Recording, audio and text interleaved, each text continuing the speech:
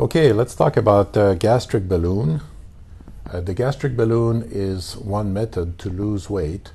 It is a procedure that is performed under short procedure under general anesthesia, and we use a gastroscopy, a flexible tube with a light to go inside the stomach to position the balloon.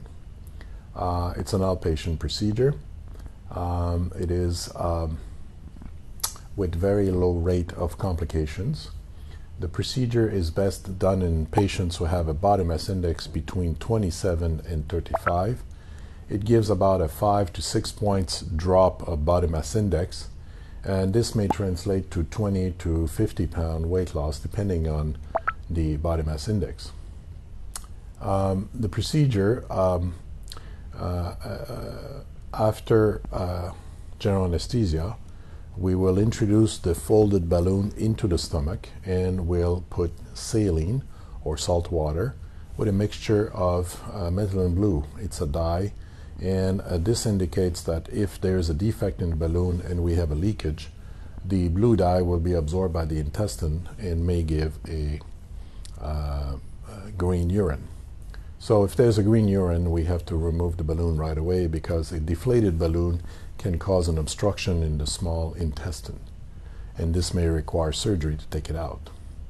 So after 6 months, we will go back, do a second procedure, the same thing under general anesthesia, introduce a gastroscope, puncture the balloon and aspirate its content and grasp the balloon and remove it, and then the patient can go back to home.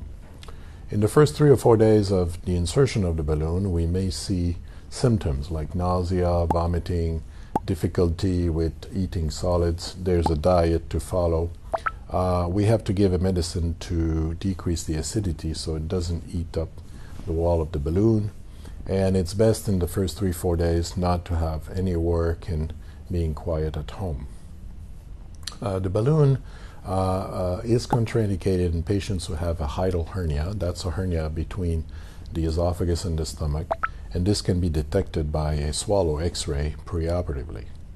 The other contraindication is previous surgery, so patients who had sleeve gastrectomy cannot have a gastric balloon at the present time, or any other types of surgery in this area. So it covers the need of patients who are not candidate for surgery or afraid of surgery and would be too large to get a medicine to get good results, medicine and diet. We will sometimes combine the balloon with medicine towards the end, or after balloon removal, we will give a medicine to prevent weight regain to obtain the best long-term result of a gastric balloon.